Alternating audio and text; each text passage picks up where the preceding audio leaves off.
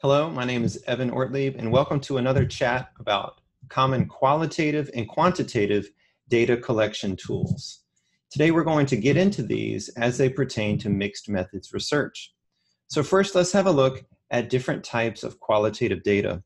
Of course, when we think about qualitative, oftentimes it comes in a narrative, non-numerical form, and providing insight into experiences, behaviors, interests, attitudes, and beliefs that teachers, students, or other participants may have.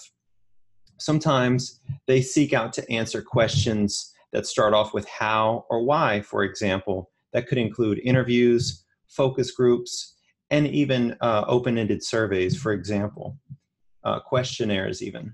So one example of a qualitative research question could be, how do students engage in online learning activities? Another, why do students choose online learning over traditional face-to-face programs?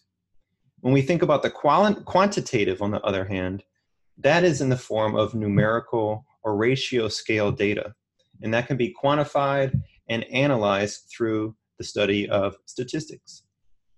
Here is where we draw connections between a number of factors.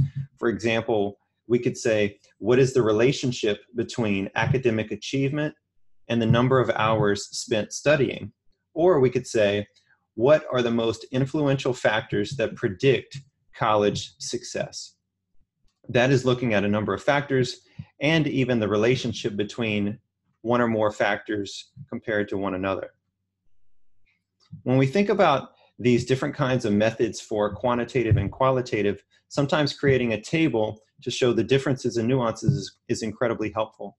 So we think about the types of data collection tools. Sometimes they're more standardized versus semi-structured, and oftentimes that aligns itself to a more quantitative or qualitative base, and as well as whether they are close-ended in a quantitative format, such as a Likert scale, 1 to 5, 1 to 4, or they could be more open-ended, in terms of trying to come up with more of an emergent theme per se. The data formats, again, are numeric versus narrative primarily. And then the means in which we can analyze this data set often differs with respect to statistics or more of a content analysis. And there are different types that we can go into later on. And finally, the results of quantitative versus qualitative methods. One is a more descriptive data set that we're going to look at, and another is more exploratory in form. Again, the common methods that we are going to be looking at when we collect quantitative data, one example could be surveys, right? And surveys can be done from either way, but when we collect data through surveys, we can get an idea of a situation or characteristics among particular cases. And oftentimes using a standardized instrument is incredibly helpful towards validity and reliability issues. Oftentimes those standardized instruments come in a closed-ended format, and that can be administered through a number of different ways. The most common today is through an online survey. Secondly, tests, quizzes, and assessments. All these, in terms of quantitative data, are oftentimes standardized, hopefully. If not, then we need to do some kind of pilot testing, ensure that we're actually measuring data valid in a valid way. And that's going to assess knowledge, skills, or performance-based assessment. These are typically administered pen and paper, but they're going more and more to an online format or electronic format in nature. And programs can also create their own assessments to ensure that they're specifically targeted to their group or their participants with whom they're studying. When we think about qualitative data, on the other hand, we can look at interviews and observations and even focus groups. Those are typically 4 or more people in a focus group, and you can do multiple focus groups even. And then different kinds of document reviews, and that can be existing qualitative data sets. It could be anecdotal records. It could be previous information about student work samples. It could be portfolios. All these sorts of things would fall underneath document review. So we also have to examine the advantages and disadvantages of each of these types of data collection. First, with respect to surveys, it can be quick and efficient, and we can get a lot of data at once. and the responses are relatively easy and straightforward to analyze. However, the disadvantages is that they might not actually be representative of the sample that we seek, and oftentimes they lack in-depth information on a specific topic. And also, people are prone to misunderstand or not understand some questions that we may ask. When it comes to quizzes, assessments, and tests, these are standardized versions, and those are advantages, easy again to compare, and it's relatively objective in nature, although there is some room for discussion with respect to that.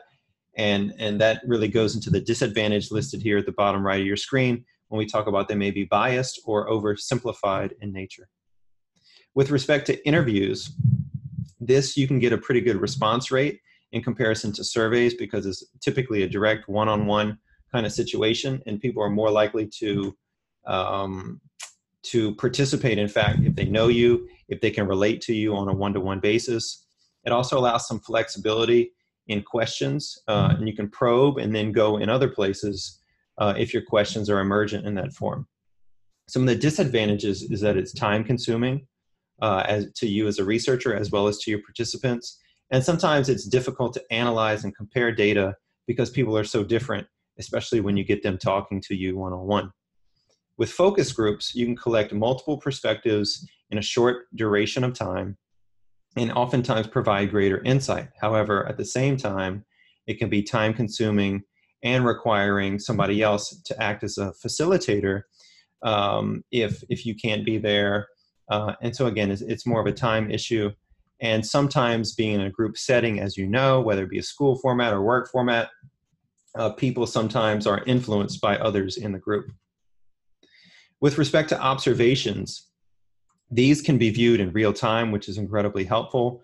However, sometimes people only remember some aspects of the observation, right? The highlights or the lowlights are the ones that we remember most if we think about our day in general. If we observe a lesson in the field, for example, those are the things that kind of stand out. The things that are more or less normal oftentimes go underneath your radar, even if you're right there.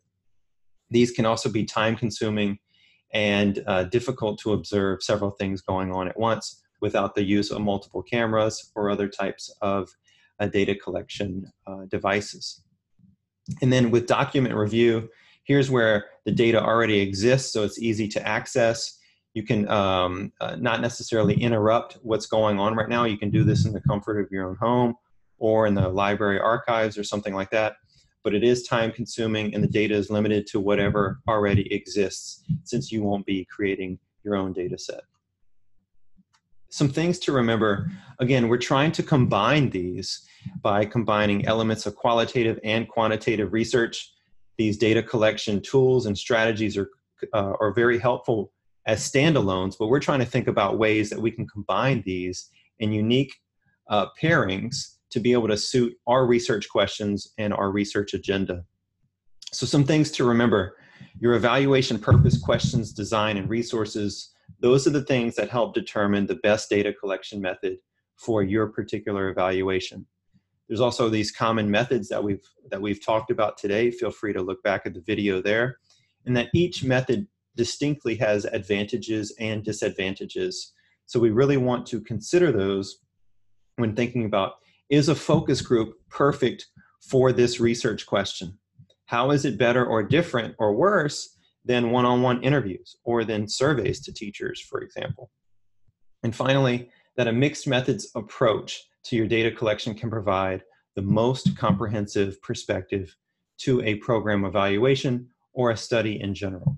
And so that's my perspective. I hope you have gleaned some information from this PowerPoint discussion on data collection methods across quantitative and qualitative fields. I wish you all the best in your research.